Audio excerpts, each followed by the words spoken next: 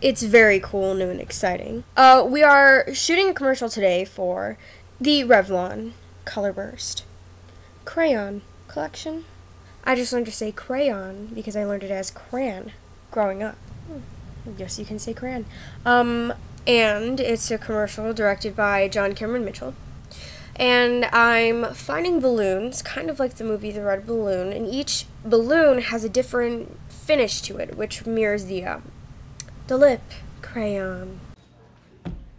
We are on the set of the new commercial for the Revlon Colorburst crayon collection.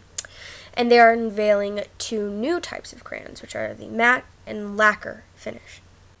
New finishes!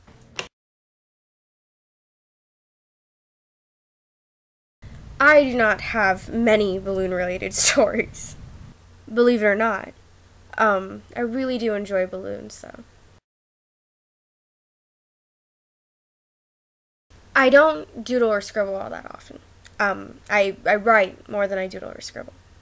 But I would assume that you could write with this product just as much as you could doodle or scribble, you know?